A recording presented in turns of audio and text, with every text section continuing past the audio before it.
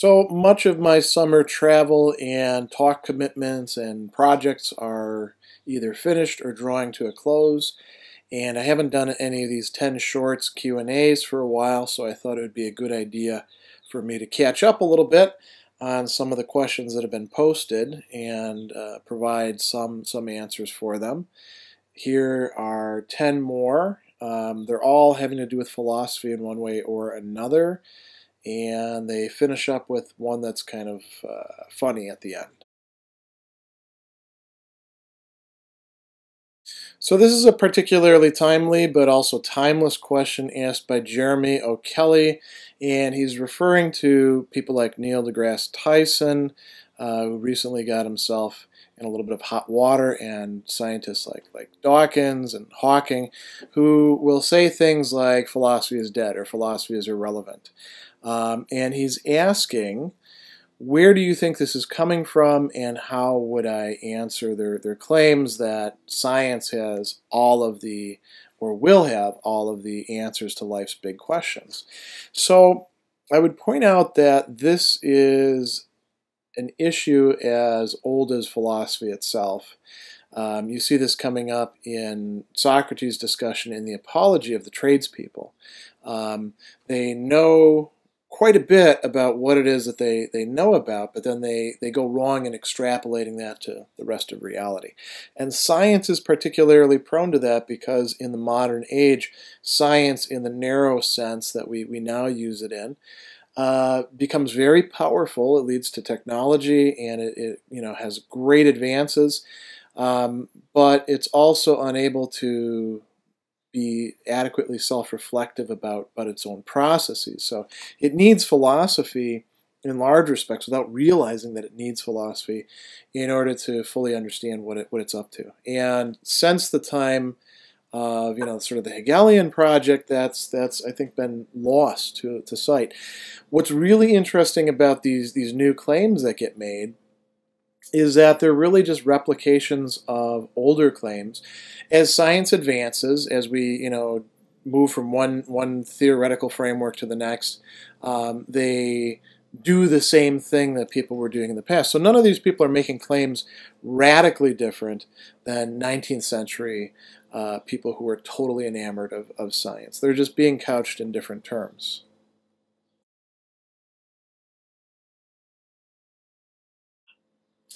Taylor Adams asks another question, which is not easy to answer in 2 minutes, and is going to depend kind of on the way in which we're understanding these terms and the frames of references that we're using. So here's the question.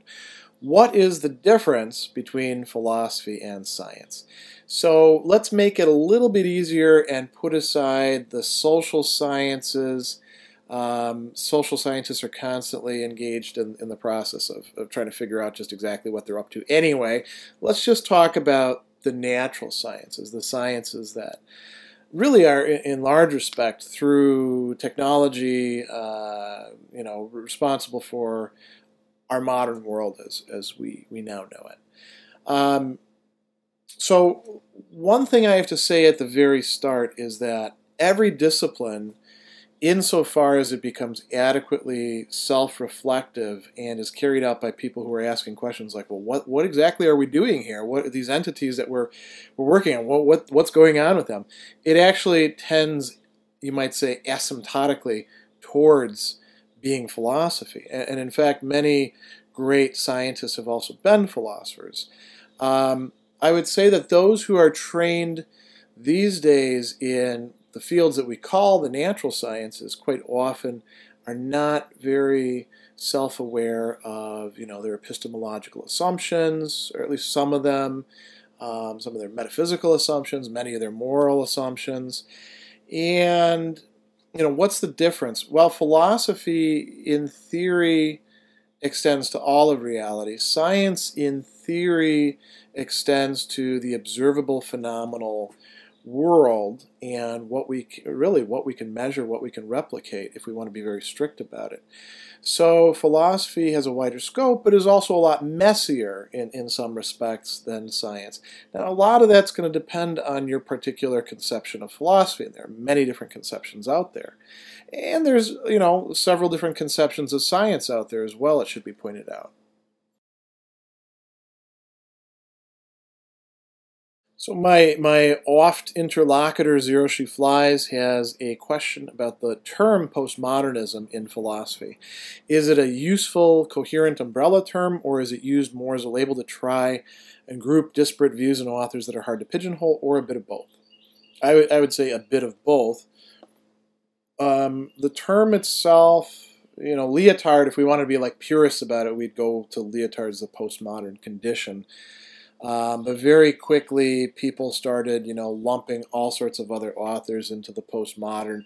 So a lot of the people in continental philosophy, ranging from Derrida to Deleuze, along with his, Guattari, Shadow, and Foucault, who are all doing, quite different things, but are drawing on some similar authors as inspiration, are considered to be postmodern. And then you get, Friedrich Jameson coming along, writing a whole book about the postmodern, and distinguishing between different ideas of it. So by the time that, we get to where we are, I would say even just a couple decades ago, the term had branched out so much that it had lost a good bit of its meaning. I think that the idea that we use it to pigeonhole or to group disparate views and authors together is a very good idea. A good idea in the sense that that's what's going on, not a good idea in the sense that we ought to be doing that. I think that a lot of people throw the word postmodern around, and they have in mind, this particular author or, the thumbnail sketch of what that author is saying. And very often it's done in a pejorative context, where if you label somebody as postmodern, then, they must be wrong, or they must be crazy, or they must be dangerous, or we should avoid them. I don't use the term much myself. I actually prefer the term late modern, late modernity, but that's me.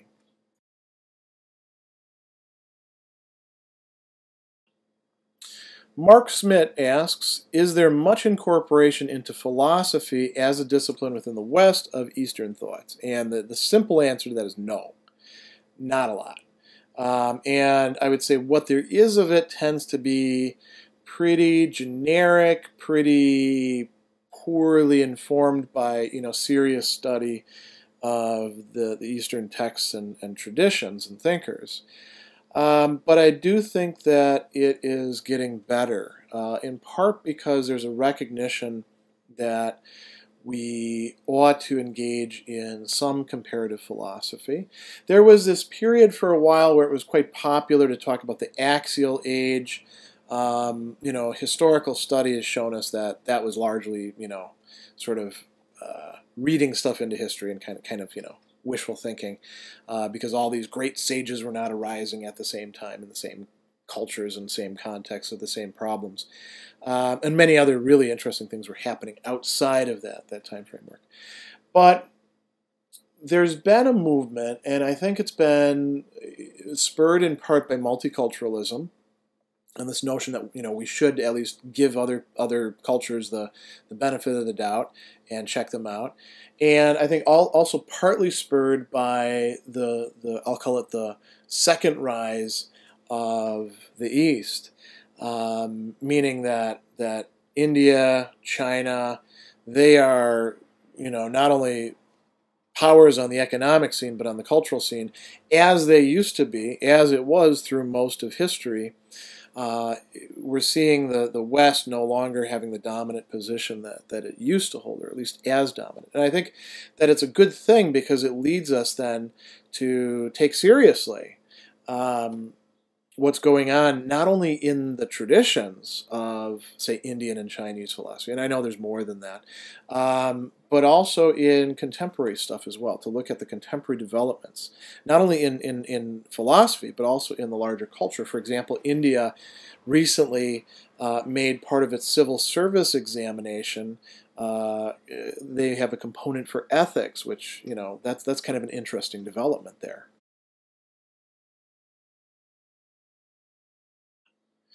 So Devo Ovid asks me the question, do I have any favorite Eastern philosophers? If so, could I discuss them a little? And the simple answer is no, I don't actually, in part because I have not studied Eastern philosophy in any really serious way for probably at least a decade. I had a very strong interest in that as an undergraduate and some interest in it, particularly because of philosophy of language uh, and looking at Chinese philosophy when I was a graduate student. And when I was teaching for Ball State, I was teaching philosophy and religious studies, and the Eastern philosophy got taught under religious studies. So I was doing some research into that then, mostly things having to do with Indian and Chinese philosophy. But I haven't really devoted much attention to that for a long time, and so anything that I could really say about that would be, very generic. I'm not a specialist by any means. I'm not even a particularly good comparativist at this point in time. Maybe I will be down the line if I find the time to dig back into those texts again. But that's not where I am currently. Here's a question from SKWBTM1. Not sure how that should be pronounced. Dr. Sadler, why is it that Hamann, Lessing, and the Schlegels are excluded from philosophical discussions, and perhaps Goethe too? Um, that's a good question. And is it because what they were doing was inherently less philosophical and more perhaps literary or religious or something like that? I don't think that the answer to that is yes. I think that what often happens in philosophy is that there are currents, and people call philosophy whatever happens to be in the main current, and they kind of ignore the other stuff. If this were 140 years ago, very few people would have heard of Kierkegaard, and we now know that he's major thinker, not only in terms of existentialism, but dialectical philosophy as well. People do studies on Kierkegaard and his connection to Hegel, to Schelling, to Kant, all these sorts of things. Why are these guys passed up? Well, they don't fit neatly into the narratives of the history of philosophy that we want to study. They are, people do work on them, but there's not a lot of people doing work on them in philosophy. It tends to be very specialized stuff. I would say that in philosophy itself, the fact that analytic philosophy, which is inherently anti-historical and tends to estrange people from any sort of traditions of studying the text and placing the thinkers in context. And I would also say continental philosophy too in its own ways, because it established these canons of here's the critiques and stuff like that. I would say that the dominance of those two modes also tended to push a lot of figures to the margins. You could also say this about people in other traditions like de Tocqueville. Why de Tocqueville is a philosopher? Why aren't we studying him in philosophy departments? Why only in political science departments? Good questions. Christopher Dunn asks a question about St. Anselm, and it's, does Anselm have a hierarchical or flat conception of free will? And I would say both and neither. Because I don't think that these categories are particularly useful when approaching the will to begin with, and any sort of robust conception of the will. If you want to know what Anselm thinks about the will, then you have to spend the time going through Anselm's texts and reading them very closely and thinking about them. Anselm says that we understand will to mean three different but connected things. There's the instrument, the will is instrument. There is will as particular uses or occasions or willings. There is the will as affectio, or we translate that as inclination, affection, a number of different things. And all of them are the will. It's not as if the instrument is somehow more the will than these other things. And so if you want to set up a hierarchy, with second order desires or stuff like that, a la Frankfurt, you can do that. But now you're doing Frankfurt, not Anselm. The thing to do is to actually look at the sort of things that Anselm writes about in the treatises where he's talking about the will. So that would be, everything from the De Veritate all the way to the De Concordia, and also including some of the stuff that hasn't been translated, like the De Similitudinibus and the Dicta Anselmi. He has a very interesting conception of the will, which is, you can use these notions to sort of illuminate them, but I think it's better just to go straight to his conceptions and stick with them. The will is complex because it is able to self-determine, but does that mean that it's radically free at every moment? No, because the will can also, enslave itself to things, and that takes place through the modality of will that he calls affectio.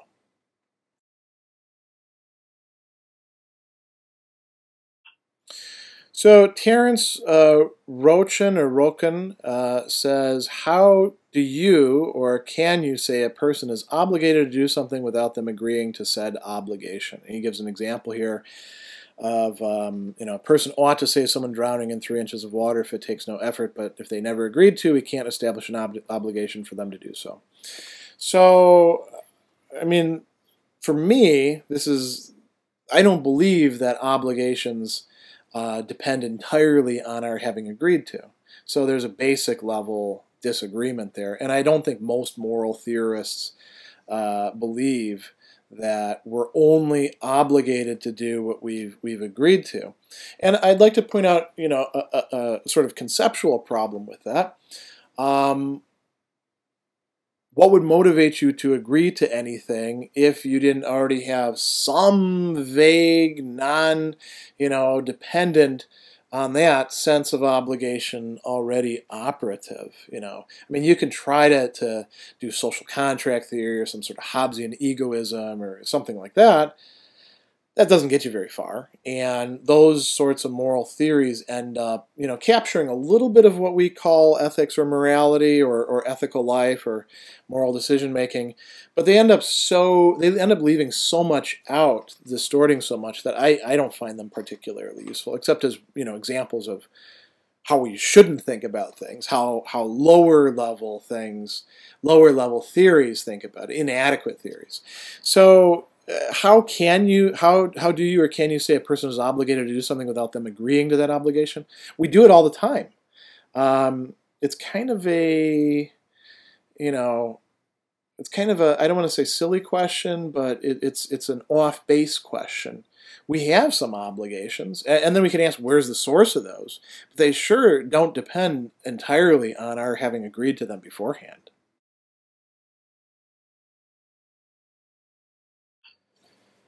So Taylor Adams asks me another question. What does someone who has a PhD think about counterfactual logic? And I assume that he's meaning this PhD here, i.e. me.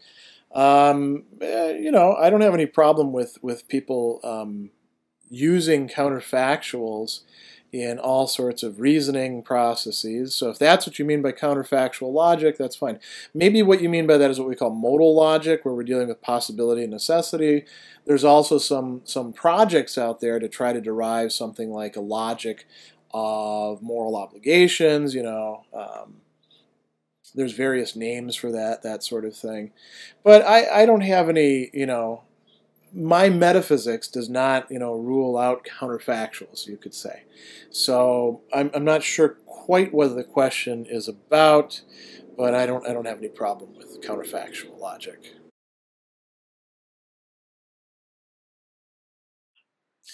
So we end on kind of a funny question by Jimmy Page. Would you consider yourself a genius? Just curious. So the simple answer is no. And I'll go into that in a moment. I think if I were to consider myself a genius, that would probably be a big mistake on my part, but I'm really in no danger of that because I've spent enough time doing things that have been difficult for me and encountering obstacles and setbacks that, and also making dumb mistakes. That if I had any temptation to consider myself a genius at this point, um, I would have plenty of material to draw on to say, no, I'm not. So, um, I do think that there are geniuses, and I think that they're a bit more. There's that sort of definition of IQ tests and stuff like that, and even with that, I didn't make the cutoff. I think I had 139 when I had an IQ test when I was a kid, and I think 140 is the cutoff for that. But real genius is not so much about IQ. It's about creativity and making connections and brilliance and that sort of thing. And I'm fortunate because many of the people who I get to spend time with and work on are the geniuses of history. So, Plato and Aristotle, Anselm, Aquinas, Maurice Blondel, Hegel, even, in a certain way, Jacques Lacan, who I like quite a bit. They're all arguably geniuses.